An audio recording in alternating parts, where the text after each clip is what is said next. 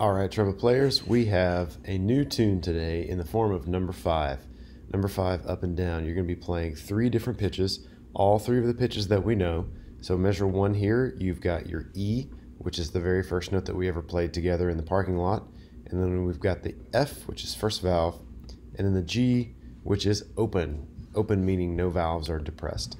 So it's pretty much business as usual. So I'm going to say, as you're playing, please make sure that every time before you start, you're taking the biggest, most giant breath you possibly can, and make sure that you're doing that from bottom to top in your lungs like a glass of water, and make sure that you are keeping your shoulders down and relaxed.